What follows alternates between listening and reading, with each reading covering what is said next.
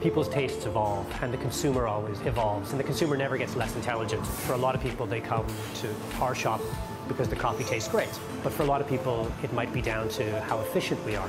We have a lot of great equipment now that allows us to brew with more consistency. The trend that I see is that customers know a lot more about filter coffee. A huge amount of coffee shops now have like a batch brew or they have an SP9, whereas previously they wouldn't.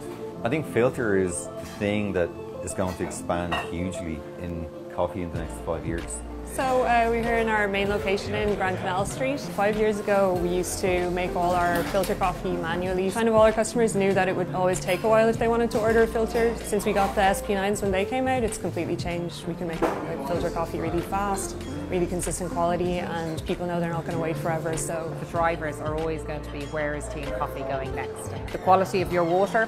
I mean, it's such an important ingredient. As regards the temperature, yes, that is key. Countless times I've had people to go, I did not realise that tea is supposed to be brewed at 70 degrees or 80 degrees. Hence our boiler, that you can press a button and you know you're guaranteed to stand over the right temperature, is fantastic. The trends that I've noticed with consumers is there is much more of a focus on single origin. People are interested in where the coffee comes from. So the way that I look at sourcing coffee equipment is I talk to other cafe owners and I do some research online looking at coffee blogs like Perfect Daily Grind and Coffee Geek.